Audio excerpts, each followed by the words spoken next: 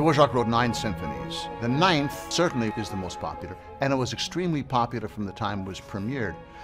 It is extraordinary when you think that Dvorák wrote some of his greatest music those few years that he was in New York and in Spillville, Iowa. The Cello Concerto, the American String Quartet, and this great symphony, among other works. The symphony begins in a kind of melancholy way. The cellos play this very soft little theme, but it's an introduction. Like all symphonies from Mozart and Haydn on, they had that slow introduction. It starts with a melancholy, beautiful, soft gesture from the cellos accompanied by the other strings, and then all of a sudden a horn has a little, almost a fanfare, a couple of notes, but it's startling.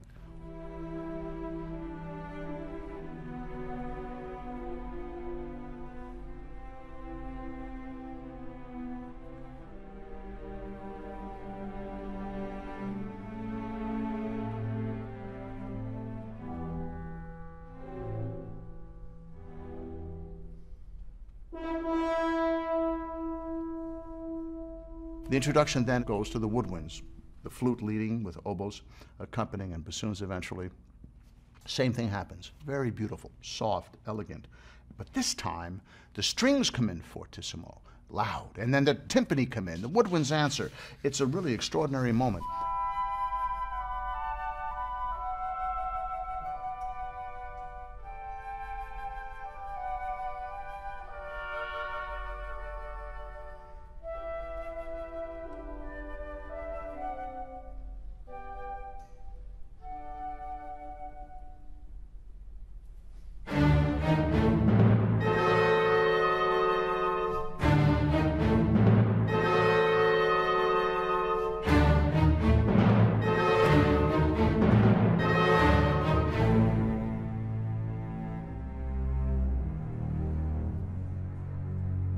Then you hear this little agitated section of the woodwinds. 2 horns come in playing this theme, which eventually will be theme 1. That's repeated. A little aggressive viol string playing, especially from the second violins and violas.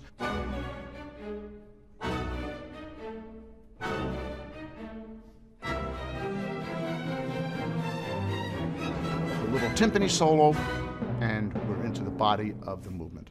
And sure enough, it begins with those 2 horns, the 3rd and 4th horn, playing the first theme.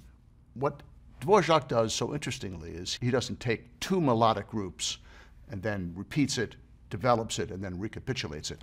No, he has many melodies. He has so many melodies just throughout the whole piece, and he brings them back, as I'll show you. So it begins with the horns, repeated, extended by the clarinet and bassoon, and then the strings play that melody loud, fortissimo. Then it backs away, it starts a crescendo, and sure enough, the trombones play the melody. The extension now is by the strings rather than the clarinets and bassoons. It's all strong. It's remarkable.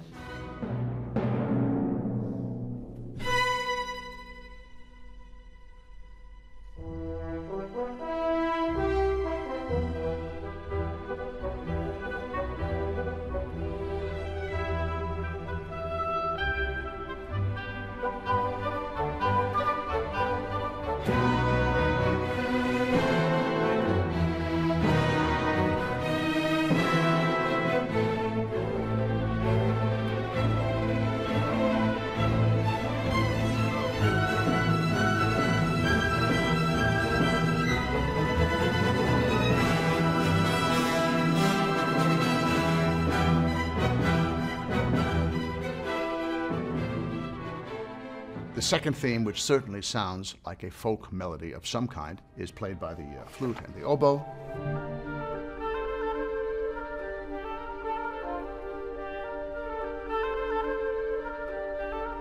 Then the second violins take it over, then the cellos and basses take it over. Then it's somewhat developed. So again, a little different in symphonic form than we're used to, because he takes that theme and rather than just moving on, he actually develops that theme at that moment.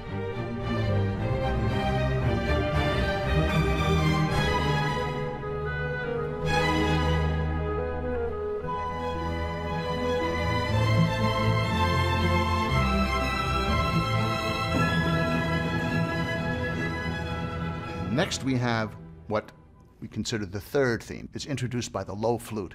Dvorák also did some remarkable things in terms of instrumentation. The use of the flute in this register is unusual, and it's poignant and very different sounding than it would be if an oboe played it or a clarinet, and I think a stroke of genius.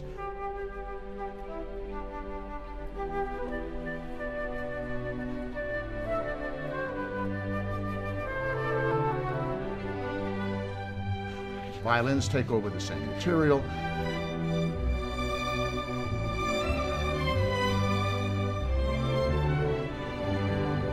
And then the cellos and basses come over with the same material, but now they're playing the same tune fortissimo.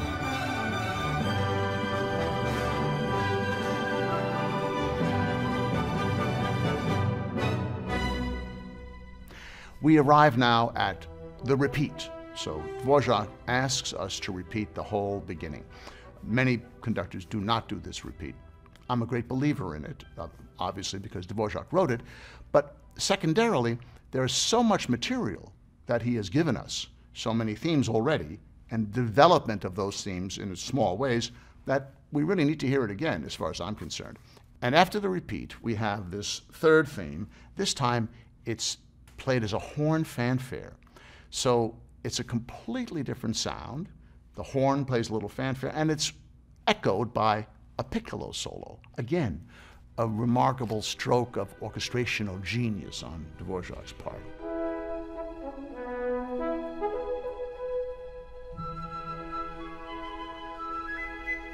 The trumpet takes over, the oboes extended.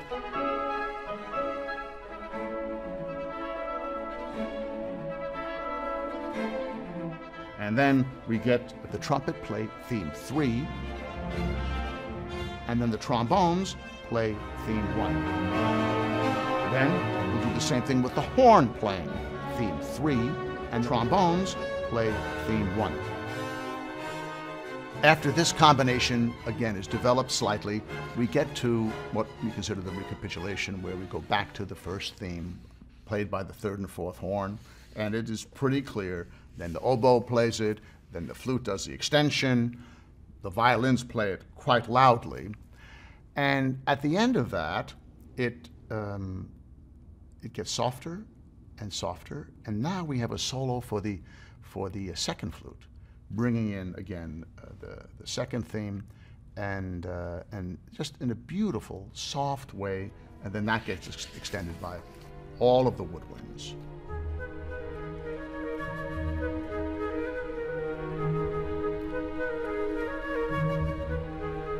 The recapitulation continues in an obvious fashion. After this development section, we make a decrescendo or a diminuendo, and folk theme comes, again played by the second flute.